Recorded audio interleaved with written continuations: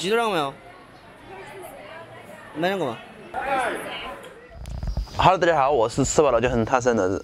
很多小伙伴在后台私信我啊，让我做一下什么麻辣鸡块、红油鸡块、凉拌鸡。其实这些鸡都是通过口水鸡演变来的啊。吃对了，今天我们就来做一个红油鸡块啊。鸡肉凉水下锅，来一个葱节，放入姜片，来一个八角，有当归须的可以放一点，最好是不放啊，因为不好把握量。料酒，再来2个干辣椒啊。 水开以后，给它煮上20分钟。这个20分钟呢，我们先来打一下这个调料啊，少了一点点老姜，稍微拍一下；大蒜，轻轻的拍一下。蒜呢要稍微多一点啊。能吃辣的朋友呢，加几个小米辣啊，稍微拍一下，把小米辣、大蒜还有刚才那一小块老姜啊，然后给它放进去，用石臼给它捣碎，没有石臼的就用菜板给它拍碎啊。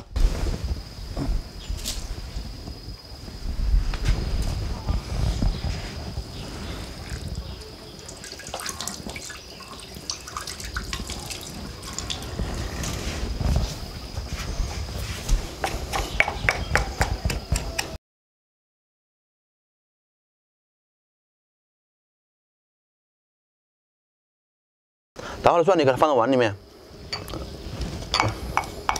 加生抽，少了一点盐，不能多啊。鸡精来一点，少放一点点就行了啊。花椒粉，不能吃麻的可以不放啊。陈醋，醋也是根据自己的喜好放。来一点白糖，增加一点回甘的味道啊。家里面有辣鲜露的朋友呢，可以放一点的辣鲜露。再来一勺煮鸡肉的原汤啊，防止这个汤过于咸啊。滴几滴花椒油啊，咦，揭不开呀。 哎呀，卢家这个力气这么小，拧不开怎么办？后面拍一下就拍了，你可以用皮筋套一下。哦，哪个教你的啊？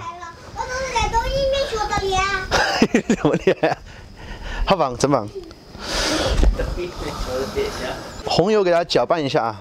红油的详细做法呢，前面是有视频的，大家可以自己做。多搅拌一下，倒。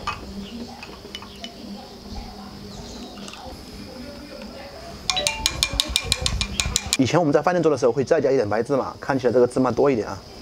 你看上面漂浮着一层芝麻，其实没什么作用，就是好看啊。剩下的给它放好备用啊。煮这个鸡肉呢，我们要小火慢慢的煮啊。这2节香肠来吃啊，这种是200克的包装的啊。耶，这个真空抽得太紧了。还有一种500克的，今天这个香肠实在太贵了，这个成本太高了啊。 不知道能不能卖掉。吃香肠的吃法呢，其实没什么讲究，就把这个香肠蒸一下，等一下切片就行了啊。可以稍微洗一下吧。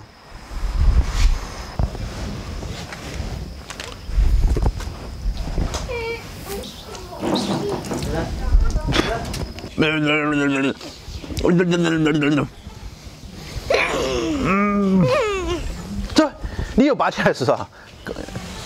煮好的鸡肉我们直接捞出来，放到这个凉水里面啊，就凉开水啊。 如果没有，就自然放凉吧。用这个凉水刺激一下呢，它这个皮呢会缩紧啊。这个时候我们来一点大葱，把表面的这个皮给它撕掉啊。然后把大葱的皮给它破开，切成丝啊。一定要用嫩一点的大葱啊。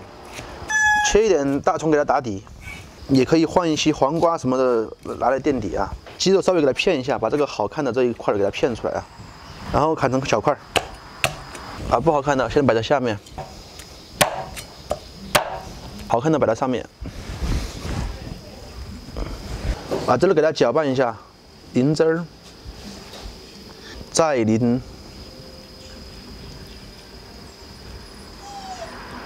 撒上葱花，来一点点香菜。大儿，吃饭了。哈，给小苹果炒个蛋炒饭啊。香肠给它蒸20分钟之后切片。 吃香肠呢，就要吃这种瘦气肥膻的啊，这样吃起来口感会达到最佳。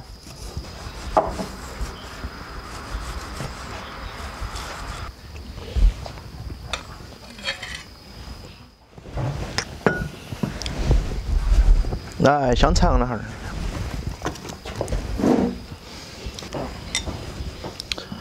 哎呀，少吃点儿。鸡肉干。我在里面都可以吃的。小明哥吃不吃鸡肉？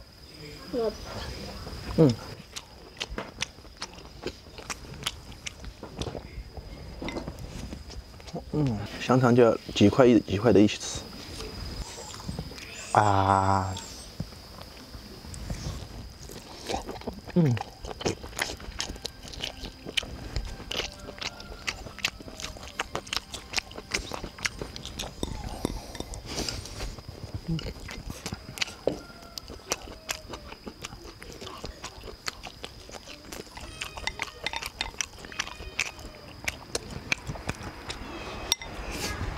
这个肉贵了，吃鸡肉那也行。那个鸡腿吧10块钱， 14。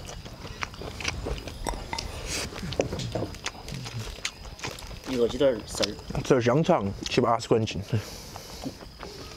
那个才应该有嘛。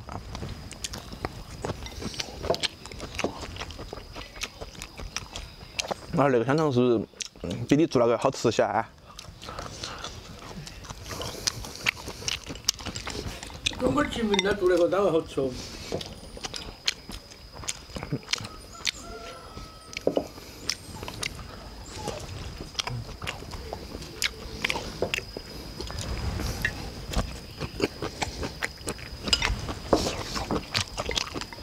人怎么感觉我战斗力这么弱啊？才吃这么一点就吃饱了？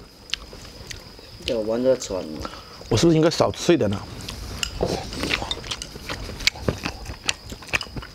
应该少吃一点饭，多吃点菜，对吧？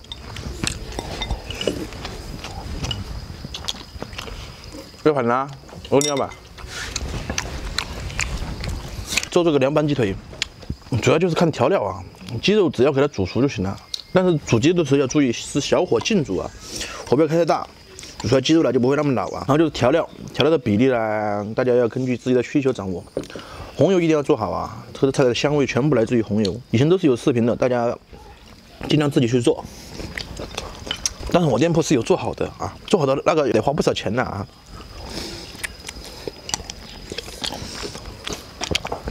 让人家好痛啊！是吃人的鳄鱼。吃人的鳄鱼啊。